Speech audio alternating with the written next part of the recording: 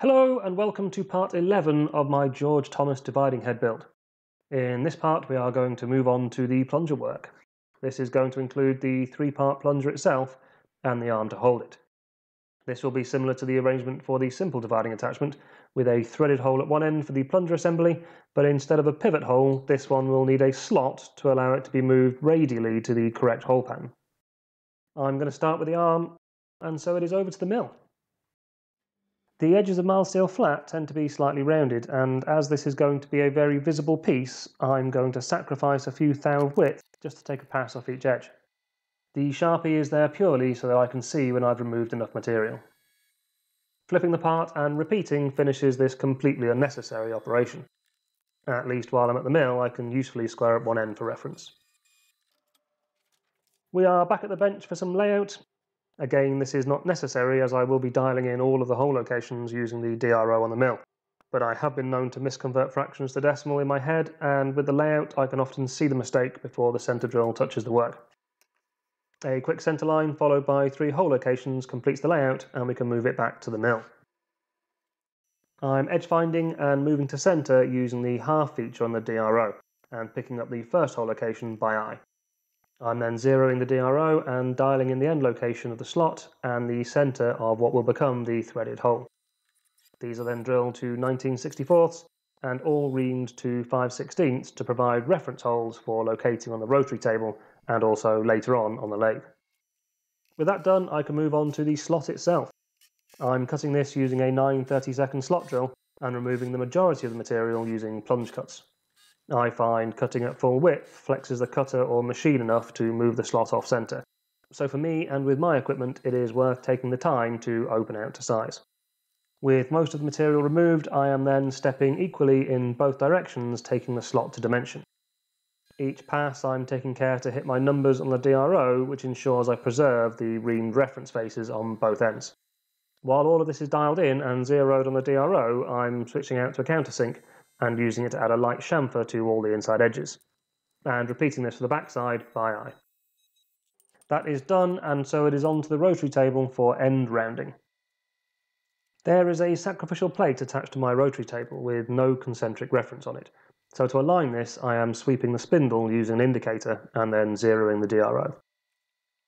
The part is then aligned on the rotary table using a 5/16 pin in the collet. I have a selection of these pins concentrically turned with one end to match my mill collets and the other at various common hole sizes. I have to say that of the quick and dirty setup aids I've made over the years, these have to be some of the most used. If I had thought ahead, I would have roughed some of this material off using the sander, but as it's already bolted down now, I will just plough on with the end mill.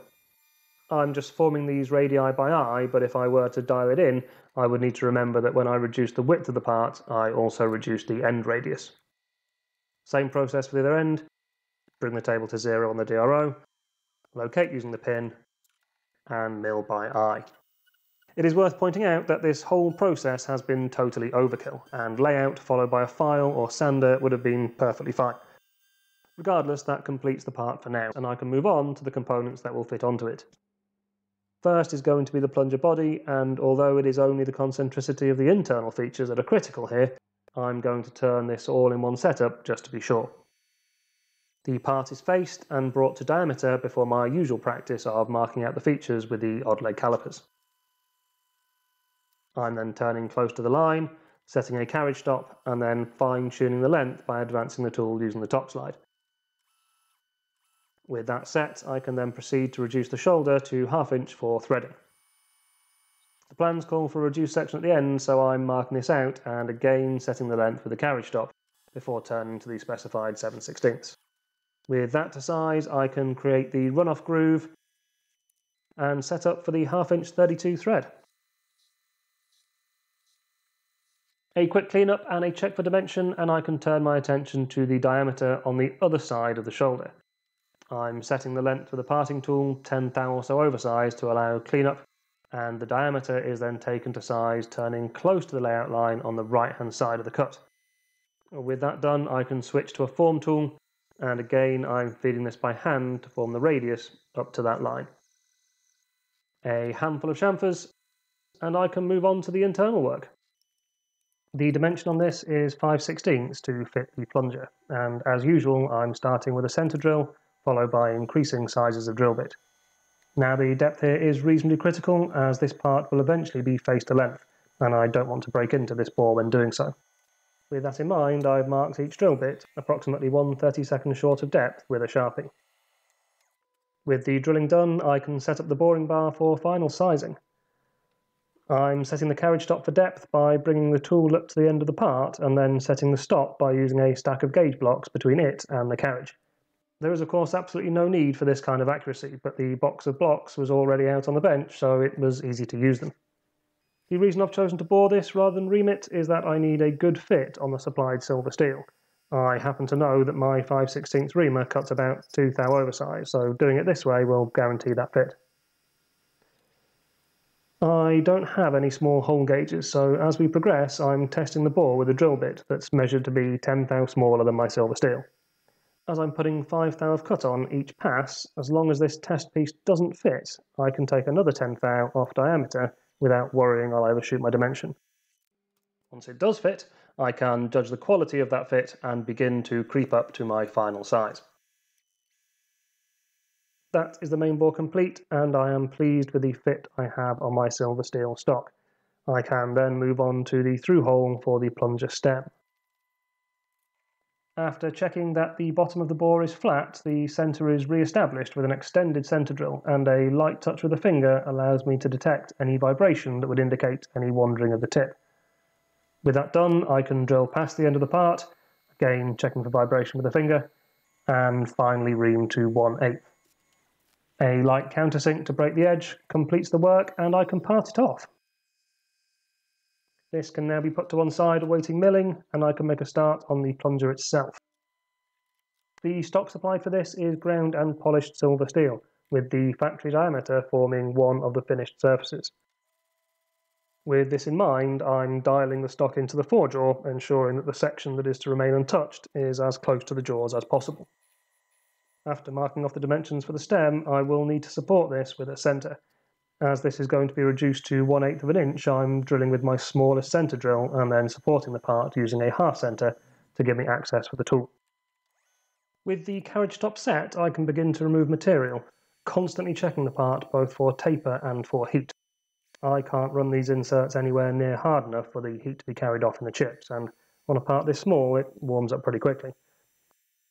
The poor alignment of the tailstock won't be helping here either. One final pass and we should be to size. Testing the fit on the body reveals that the part is binding ever so slightly in the centre of the stem, so rather than bringing the tailstock back in, I'm going to fudge it and remove what's necessary using 600 grit wet or dry backed by some mild steel bar. I'm now happy with that, so I can move on to the register for the spring. I don't have space under the chuck for the carriage stop, so I'm simply turning to the line by eye. This diameter is not particularly critical, and once it's close, I'm switching out to a form tool to remove the last few thou and add the radius. A couple more chamfers, and this side should be done. A quick check of the spring fitting, and I've decided that I really don't like the way the spring seats on that radius.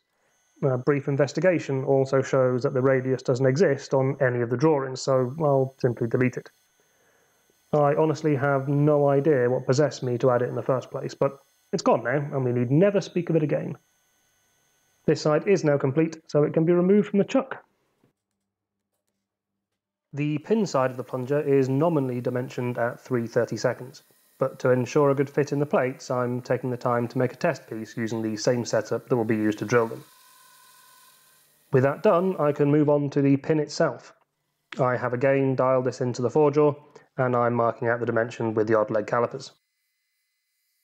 This side does have a radius, so as usual I'm removing the bulk of the material using a carbide tool, and yet again switching out to a form tool to cut the radius and take to final dimension. I'm taking this down to a few thou oversize, and then switching to my test piece to take the final couple of passes. Well, it's taken a while, but I now have a good fit. The pin fits into the hole smoothly, and I can't feel any play by hand. Adding a slight break edge and finally rounding over the tip using some wet and dry and a steel backer eventually finishes this part. So let's take these over to the bench to have a look. The plunger fits into the body quite nicely. I can't feel any play and there is no binding. However, there is still quite a bit of work to do on this assembly before it's complete. I need to make the handle that will hold the plunger in place, mill some grooves into the body and some flats onto the screwed boss there to accept the arm. The arm itself needs boring and threading to take the body, and there is a nut to be made to hold the whole thing together. Too much in fact to squeeze into this video, so we'll finish this off in a short video next time. Please do look out for that if you're interested. Again, do leave any thoughts in the comments. If you do want to see more like this, please do subscribe, and hopefully I'll see you again. Cheerio!